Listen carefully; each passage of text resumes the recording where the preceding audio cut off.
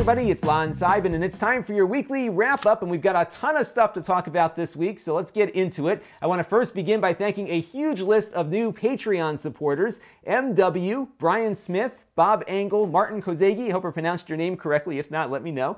Vipul Patel, Jesse Smith, Craig Otten, Anthony Dodd, and we have two upgraders who went from one funding level to a higher one: Stephen Clark and Greg Cazezo, and then Gary A., who's been contributing via fan funding on the YouTube page there, has also done it again. So thank you all for your continued support of the channel. I have a lot of cool stuff planned for this year. At least I'm hoping to get to it, and I really appreciate it because it is helping to offset the declining YouTube advertising dollars that we're seeing on this channel and many others, as well as just helping to bring more stuff to the channel, like the things we looked at this week, including the Acer Chromebook R11. That is a 2-in-1, and it can work as a tablet or as a regular laptop, and that one's actually for sale on my Lon.TV store. You can go to Lon.TV/store for that one.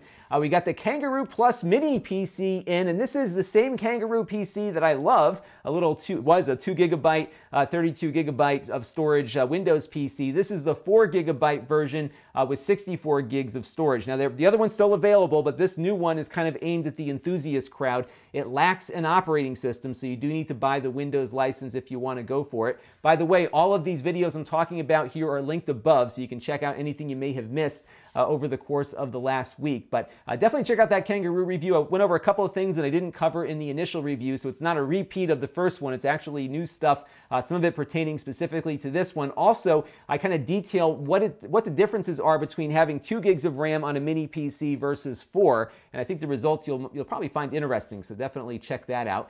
We also had a look at the Brother ADS 3000N scanner. This is less of a consumer electronics product perhaps, and more of a small office or lawyer's office kind of device, but if you're looking to scan documents really fast and don't want to use a computer to do it, this might be worth looking at. We were scanning documents at pretty high speeds right down to our NAS device in the basement, so that was pretty cool. And we looked at the Kingston HyperX Savage USB. This is a high-speed USB memory stick. This is the 128 GB version. There's also a 256 gig version.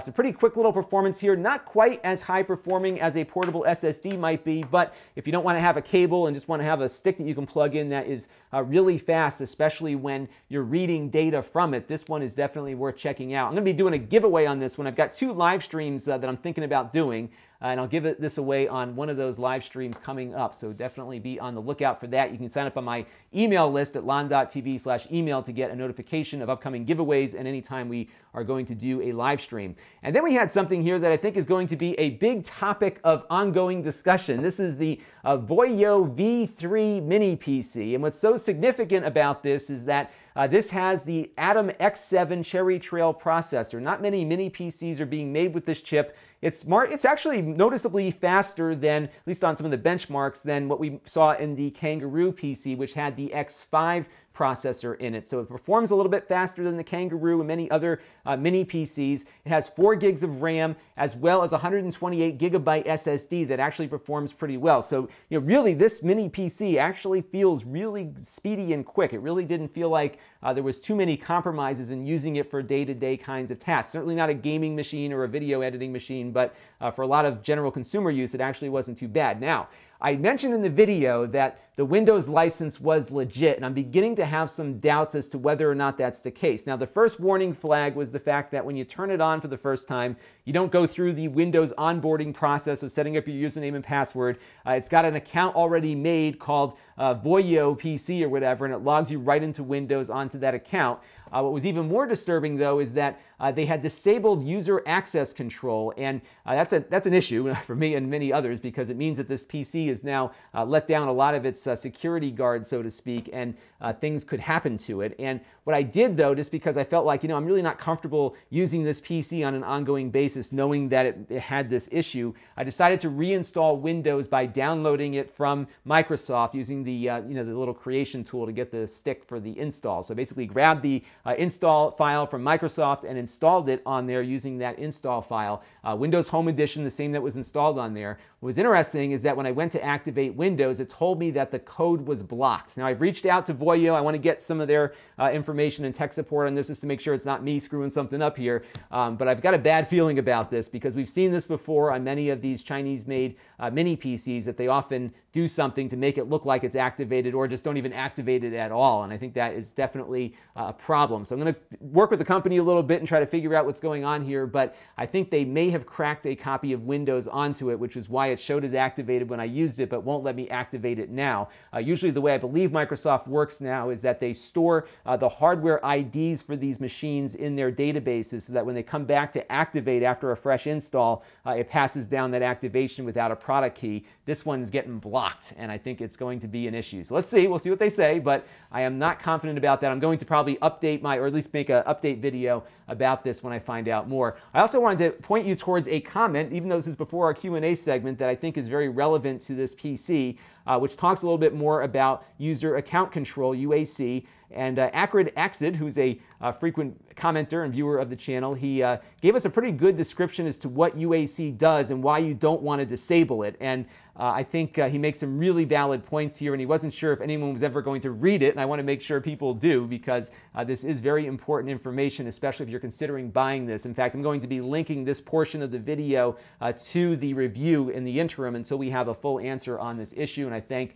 Acrid here for making such a good response here. I linked to that comment at Lon.TV/UAC, so you can see it on the actual comment page and interact with him a little bit and ask some questions of him as well. So definitely be on the lookout for that. So some updates, lots of stuff today to talk about. Like I said, we have the basement moving along here. This was this morning. We started framing up the sheetrock here, so things are starting to move on the project, and this part's going to go pretty fast because this is a pretty, well, maybe, I mean, it looks simple to me. I don't actually do the work. I pay somebody else to do it, but this part's really simple. The hard part is going to be, we've got a lot of stuff hanging in the ceiling for the mechanicals in the house, like the water and the power and everything, so things have to get moved around, so that's going to slow them down a little bit. I'm trying to keep the ceiling as high as possible because I would like to do some stand-up stuff where you don't see the ceiling in the shot. So we're going to be getting this easy part done, and then I'm sure the harder stuff might take a little bit longer. But I think we're in good shape here. These guys are ready to go. They showed up with a bunch of stuff today, and I'm really excited because it's just neat to see work finally beginning on the new home for the channel. So stay tuned. More to come. I'll do an update every week as we make significant progress on here. Now, this thing I'm really excited about. So you might recall that we had a discussion of the Retro VGS here on the channel a while back, and this was a Indiegogo campaign that was going to develop a retro-styled game console that would not emulate games, but would actually run the systems on an FPGA chip. And that project kind of didn't work out. They've got something new called the Coleco Chameleon, which I might talk about in a future episode. But basically what was going to happen was, instead of having software emulate something, they were going to put in a chip that can be programmed to behave like the old processors did. And presumably, or perhaps more than presumably, you could probably get a more accurate reproduction of how those old computers work because you were actually simulating how those chips worked. And it was kind of disappointing to see that project not really pan out because this was a neat concept. And there's somebody that actually has had one of these things on the market for a while. This is a project out of Europe. It's called the MIST FPGA computer, and this thing is running Amiga software quite well. It runs the Commodore 64, ColecoVision, Apple II, a bunch of other systems as well. So I ordered one from Spain. I should have it in a couple of weeks, hopefully, and this will probably be one of our live streams. We might do a live stream about setting this thing up and getting it to run some retro software. And really what's neat about these FPGAs, again, is that we're not relying on software to emulate things. They're actually programming the processor to run like these chips did on these old computers. So 16-bit computers and 8-bit computers should actually run pretty well on here. I'll put a link down in the description to the current list of compatibility. They even have Macintosh working, the old Macintosh working on here as well. So this is going to be a fun little project.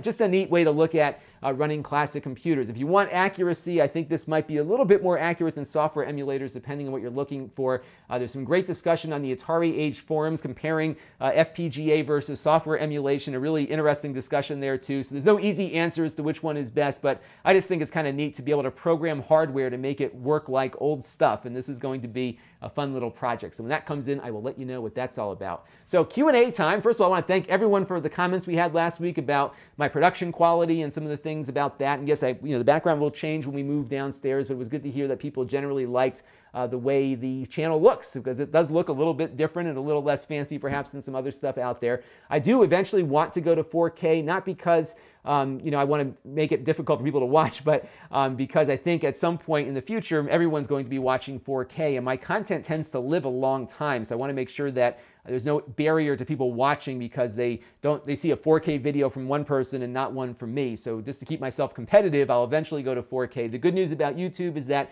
it creates a bunch of different versions of videos. So if you can't play back 4K content, usually your client will default to the lower resolution for your device. So it shouldn't impact anything when it happens, but until my TriCaster is 4K compatible, or there's an inexpensive TriCaster that is, we'll be at 1080p for the foreseeable future. So that's just wanted to clarify that for everybody. So let's get into a really hardball question here from Vince. He wants to know, because I know this will create a debate out there, do I prefer Mac OS X or Microsoft Windows? And if I had to choose to use one for the rest of my life, which would it be? The answer on that one would probably be OS X. I use it day to day for almost everything that I do. However, I do use Windows quite a bit in other parts of my life. So my day job, I use Windows there for just about everything I do. And I also, of course, have my gaming PC, because gaming on the Mac is coming along, but it's still nowhere near as good as it is on the PC. So I am definitely living in Windows, but I probably spend 80% of my life on the Mac because it just works the best for everything that I do. I think I talked about maybe last week or the week before why I use Mac more on the channel for production than Windows, partly because of Keynote that I mentioned in Final Cut Pro. But I just, I just had good luck with the Macs. I mean, some of them break when you first get them, but after they get up and running, they tend to work for a very long time. And my MacBook Pro that I bought almost 4 years ago is still cranking away. The keyboard finally is dying on it. I have to get that fixed, but it's been great. I haven't had to reinstall anything. I mean, it's running with the same exact OS installation. I've upgraded it, of course, but I haven't had to reinstall anything from scratch on that thing for 4 years, and it still functions just as well as it does now. So I think OS X is a really mature operating system. And one of the things that Apple can do that Microsoft sometimes can't is that for whatever reason, Mac users are okay with Apple just obsoleting stuff and making old software not run on the current hardware. And it's happened over and over again where things just, like if you were to download an OS X application from like 7 or 8 years ago, it just won't run right now. Whereas on Windows, they usually tend to work for almost back to the beginning of time. And it's just because Apple's consumers just are okay with that. I don't know if I'm always okay with that, but that's just the nature of being a Mac user, is that they just get you to buy more hardware over time. And maybe that's why it's a little bit of a different experience for me. But I do like Windows. I think Windows 10 is a good step in the right direction. Windows 7 was great. I still run that on my virtual machine, but I just am a Mac user. And I wasn't always, but I am primarily a Mac user now. So don't hate me, but I like Mac. So let's move on to the next question here. Ken Market wants to know, how far ahead do I plan? A week, a month, or several months? My planning, I kind of call it the shiny object planning, and you'll see this when we get to the coming up this week segment here. So generally, I have things that I want to get done. I have an ongoing list of things that are on my docket to shoot. And what happens a lot of times is that something shiny will appear, and I will then change the schedule to accommodate the shiny object. And the reason I do that is because, as you all know,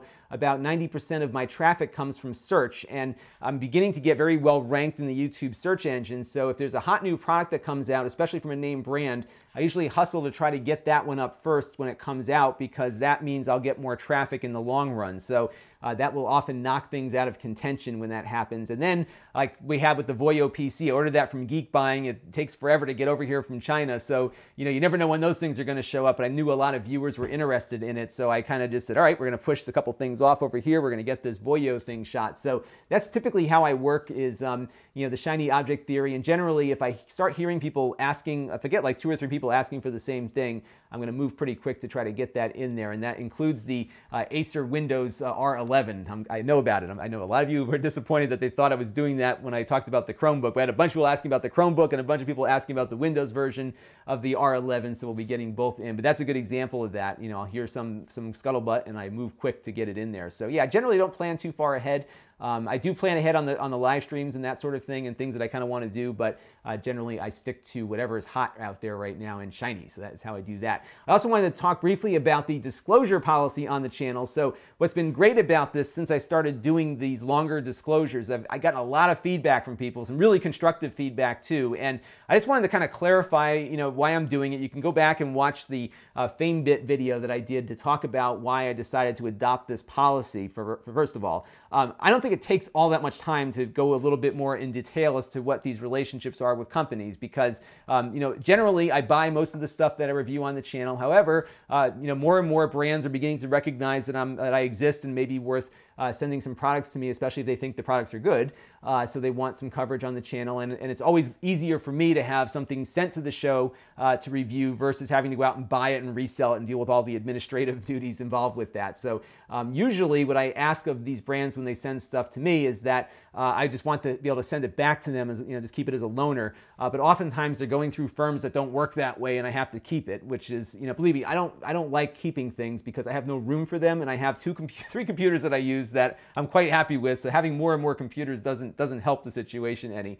And I also have some issues with doing giveaways on the more expensive computers because with those, there's tax implications for you and for me in giving away things that cost more than $600 here in the United States. So typically I usually donate those to a school or I find some use in my day job for them on those devices. So that's kind of how things come in. But I feel like it's important for people to know exactly where I'm at on this stuff. And in that way, I think it takes a little bit of time to explain it because some things are a little bit more complicated, like how the Amazon Vine program works, for example. And again, knowing that 90% of my traffic are people that have never seen one of my videos before, I think it's important when people come to me to know exactly where things stand. So as subscribers, you're going to hear me repeat myself a lot in these disclaimers, and I'm trying to come up with a way of saying it that flows a little bit faster. So you're going to see it kind of tighten up and get more concise over time, because what I do, actually, this is kind of crazy, but I do actually go back and watch the disclaimer on a bunch of different videos, and I'm seeing how I react to it, trying to put myself in your shoes, and I'm going to continually kind of tweak it a little bit to get it to a point where it can get the point across in as little words as possible, hopefully fewer words than I'm even saying right now. So bear with me on it, but I did appreciate the feedback. The good news for me, at least, is that a large majority of the feedback I've received, both in public on the comments thread, both through the Patreon feedback I've got, as well as through other channels as well, including direct emails to me, I would say it's probably 85% positive about the disclaimer policy. So that was a good thing. Now, I did want to address one thing related to disclaimers, and that has to do with whether or not I could just put the disclaimer in the description. And actually, that is what kind of started this whole thing, was that you can't. And this is a snippet from the FTC's rules on proper disclosures for bloggers and YouTubers. And the reason why you can't just put it in the description is for a couple reasons. One is that, as you know, there's a fold on the description where you have to click more to get more information on the video. So for a lot of people, they don't go in and look at that section and they don't click on it and they'll never see it. A lot of times mobile devices, depending on the size of the screen, may not have the description up on the page. And then I often watch on my Android TV, on my NVIDIA Shield TV. That's my primary YouTube device that I watch on. I don't get anything. I don't get annotations. I don't get cards on that, nor do I get video descriptions either beyond maybe that first 2 sentences. So, you know, I think it's very important to follow the guidelines here. And actually what I'm doing, especially when something comes to the show for free and they don't want it back, I'm actually following the law, and many people on the platform are not. And that is why it's annoying to some people, because I actually have to follow the law, and I'm trying to get others to do the same thing. So that is the kind of the rundown on the disclosures. But I do appreciate the feedback on that, and keep it coming too, because it is helpful in helping me kind of hone how I'm going to do this moving forward. But I definitely want to keep that as part of our routine here, because I think it's important even for you as subscribers to know when something comes in, how that works. And you'll see in a minute too that we're going to start getting more sponsorship on the channel, and I want to make sure we're very clearly delineating how all of these things work. So let's talk about this week, shall we? We have a couple of things coming up. We still have that Lenovo Y900. In fact, it's behind me somewhere. We're going to get to that this week. Really nice little machine from Lenovo. They lent that to the show. Everything, by the way, from Lenovo, they lend to me, which is the best relationship, because it gets sent here, I review it, and I send it back. And if I don't get it back to them in 30 days, they come after me. So they are very diligent about getting their stuff back, which is what I like about them. We also have that mini PC with the stick with the Ethernet port. We are going to get to the Azul PC. Don't worry, it's coming up. And then I'm going to have a really good tale. Hopefully this will get resolved this week on my ongoing issue with the Surface Book. And you know, I'm just so frustrated right now with Microsoft over their customer service. And this story is so weird, and it's going to be great when it's finally all resolved, because there's some interesting stuff they're doing in their customer service department. And actually, it's not all bad, but it was in my case. So we'll talk more about that. You might not notice it, but the Surface Book is slightly bent there. When I sent it in for repair to deal with some issues that it was having, it came back with a dent on it. So that port there looks a little crooked. It's because somehow it got damaged in between me and them, and that's what I've been trying to get resolved here. So I was initially going to sell this thing because I really don't have a use for it. I'm not as crazy about it as I was before. I can't even do that now. So I'm working on getting this resolved with Microsoft, and they were supposed to get it resolved last week, and I'm still waiting. So we'll see what happens with this, but it'll be a very interesting customer service story. Now, I have a picture of a 35mm film negative up because this is going to be an upcoming series I'm doing on photos. So I'd asked on my Facebook page a couple of weeks ago about how people are organizing photos and whatnot, and I've been really interested in taking a lot of negatives that I have. I have like boxes and boxes of photo negatives going back, you know, decades, and scanning those in and making them into digital photos. And around the time I was thinking about this, I was approached by somebody from a company that I've known, and we worked out a sponsorship arrangement for this. And this is going to be a good example of how sponsored content I would like to see working on this channel, where I'm not just pitching something, we're actually doing something of value and integrating a product into it. So that's what we're going to be doing with this series. So we're going to talk about, in this first instance here, getting photos into your computer, and then we'll have other things about organizing photos and everything else. And so some of these videos will be sponsored, some won't be. There may be different companies involved with it depending on what we're talking about, but it's going to be kind of an ongoing series of archiving old photographs in an efficient and inexpensive way, and I think it's going to be kind of fun. So be on the lookout for that. I think we'll have this up this week on the channel, and I'm going to be delineating the sponsored stuff a little bit differently than my regular videos. So you know right now on most of my review videos, we've got a yellow band on the side. The sponsored content will be like a light green, and the wrap-ups are going to have this purplish bluish thing that's on this video here. So you'll definitely know which ones are sponsored, but my hope is that most of these sponsored content videos will be something where you can gain some value out of it. And I think back to the WD stuff that we were doing, where we were, you know, showing how features worked as opposed to me just pitching stuff. I don't like being a pitch man, so I really want to add value to whatever we're talking about. I think this will be a good example of that. So I'd love to hear your feedback when it's posted about that. So I've been rambling on long enough. So if you want to help the channel, you can go to Lon.TV/Patreon and make a monthly contribution to the channel. You can also do a one-time contribution on YouTube fan funding at Lon.TV, as Gary A. did. You can also donate kind of passively just by shopping on Amazon by going to Lon.TV/Amazon, and that will take you into Amazon through my affiliate link, and then anything you buy on their platform while you're there will count towards the channel, and your pricing won't change at all. So it's a very good and passive way if you're a frequent Amazon shopper to help out the channel. So lots of cool ways to help there. And we've got so many different ways to connect also. We got that email list I talked about, Lon.TV/email. You can also go over to Lon.TV/Facebook if you want to make a Facebook hello to me, Lon.TV/forums, and of course Lon.TV/Reddit. Our latest invention here. We've got a lot of moderators on the channel. I think just about every user of the Reddit page is a moderator right now, which is fine. I'm looking forward to building up a community there. I am popping in and lurking there. I haven't communicated all that much on the Reddit channel, but it's been great to see people putting links up and everything, so I greatly appreciate that. And if you are a Reddit user, go in there and give those folks some karma because they need it. So thank you all for helping me get that set up. So that's going to do it for this week's weekly wrap-up. I felt like I've been rambling today, but if I was, let me know, and if I wasn't, let me know either way, because feedback is always critical to keeping this ship running. And we've got plenty of fun stuff this week. Thank you all for watching, and we'll talk to you soon. This is Lon.TV. Thanks for watching. This channel is brought to you by my Patreon supporters, including gold level supporter Shabib. If you want to help the channel, you can by contributing as little as $1 a month. Head over to Lon.TV/Patreon to learn more. And don't forget to subscribe. Visit Lon.TV/S.